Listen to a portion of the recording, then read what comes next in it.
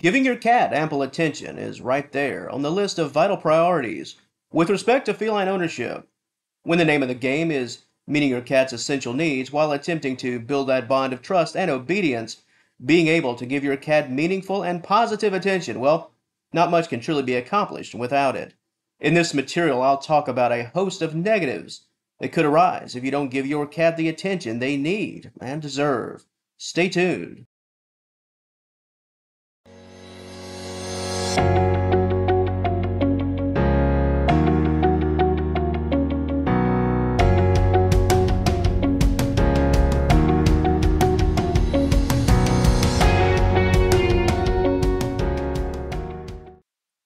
That old expression, you let the cat out of the bag. Well, let me tell you, if you constantly ignore your cat, your pet will be tearing right through the bag, tearing up your sofa, your carpet. It can get ugly. Not to mention hitting you where it really hurts, your wallet. And while some cats are obviously a bit more aggressive than others, it's quite common for cats that are being neglected to take their frustrations out on pretty much anything they can manipulate. If your cat is going a bit bonkers, tearing stuff up and knocking things over, it's certainly possible that your cat is in very much need of your attention. Another negative that could happen if your cat is not getting enough me time, let's say, is a change in vocalization. If you've noticed that your cat is meowing more frequently, and the meows are louder and with a bit more gusto, let's say, this could be done as a way to at least attempt to get your attention. Notice me! And on the flip side, some cats will go silent when they're not getting positive attention. You won't acknowledge me, so I won't acknowledge you. If you've noticed that the way your cat is addressing you has changed, they could be a bit upset and frustrated with your lack of engagement. When some cats find themselves on the wrong end of attention, they'll take a rather loving approach in an attempt to perhaps win you over, rubbing against your legs, perhaps a gentle touch of your arm with a paw. Of course, the objective here is clear. I'll give you some attention and perhaps I'll get a bit of your time in return. And while this isn't some grand negative, at least from your point of view or our point of view, this is essentially a plea from your cat. Keep in mind that not every ramification due to a lack of attention will result in damaged furniture. Some negatives, well, they'll just result in a damaged relationship. And if your goal is to have a close bond with your pet, the road to that success can get quite difficult if your cat begins to view you as a distant stranger who is unresponsive to their attempts at affection.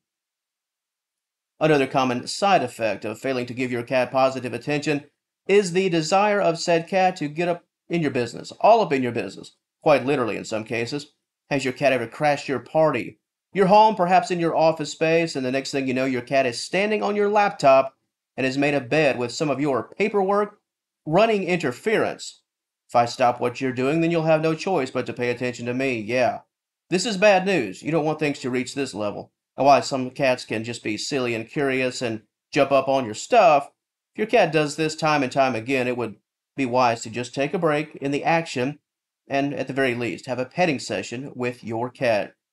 Another potential negative involves your cat playing the role of your shadow. I just spoke of interruptions, but what about your inability to navigate through your very own home without your cat just being right there? Some cats that lack in the attention department will either wait for you outside of a closed door, the bathroom, the bedroom, any closed door, or they'll simply follow you around.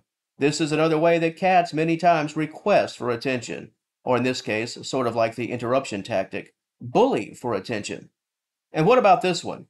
Keeping you up at night. I've mentioned this in various videos with respect to similar topics, but cats that lack positive stimulation, both mental and physical, during your waking hours can make your sleep hours a rather unpleasant experience, to say the very least. If your cat is constantly moving about the house, meowing and crying aloud, this could be the result of a day unfulfilled. Of course, the end result here is a frustrated cat and you, quite tired and exhausted the following day due to a lack of sleep. Cats that lack attention can also display improper bathroom behaviors, intentional chaos, let's call it, kicking out more litter than usual, failure to cover waste, and the worst of all, choosing to use the restroom somewhere else entirely. With respect to this topic, bathroom chaos of this nature is just another extension of the existing frustration and anxiety caused by lack of positive attention. As I've said so many times in prior videos, the foundation, at least with respect to what your cat desires, is comfort and security. And it really all starts with you. If your cat feels uneasy and feels like they're on the outside looking in, One of the negatives could involve restroom troubles. And just like a hand in a glove, I've also mentioned this one quite often, anxious and aggressive and aggravated cats can also take up some very aggressive grooming habits. Not only frequent grooming, but somewhat dangerous grooming, fear grooming, you could say, the pulling out and total removal of large chunks of fur. This can not only create a rather unkempt appearance, but your cat could endure self-inflicted skin damage. This is just a bad situation all around, not to mention excess loose fur could potentially lead to a choking hazard. Lack of attention could cause aggressive grooming. And similar to unwanted bathroom behaviors, lack of attention can also potentially lead to changes in your cat's appetite and overeating habits, or eating habits, excuse me. Some cats begin to eat too much, food becomes a form of recreation, eating simply because it's something to do. On the flip side, some cats choose to refuse meals and begin to become dismissive of anything that is offered up. And finally, the last negative that I'll speak about here today is laziness. Your cat has resigned itself to the current status, an acceptance of lack of attention, lack of enrichment. This is the sign and the time where your cat becomes a fixture in your home and is essentially, well, just another object in your home. Your cat and your coffee table. Same thing. This is a huge problem, and I'm afraid it's more common than we all think. Are you a cat owner, or do you just have a cat in your house? There is a difference. If your cat is simply existing under your roof, things can turn sour in a hurry. And before I wrap this up, let me be clear about the angle I'm coming from with respect to this topic. What happens if you don't give your cat attention? I'm being literal. I'm not really speaking about a situation where your cat is getting everything they want and need, yet still wants your attention and gets upset when they don't get it. I'm not talking about that. I'm talking about next to nothing at all. No attention. Essentials, food and water and shelter needs, they're being met, but there's nothing else. No attention is truly being given.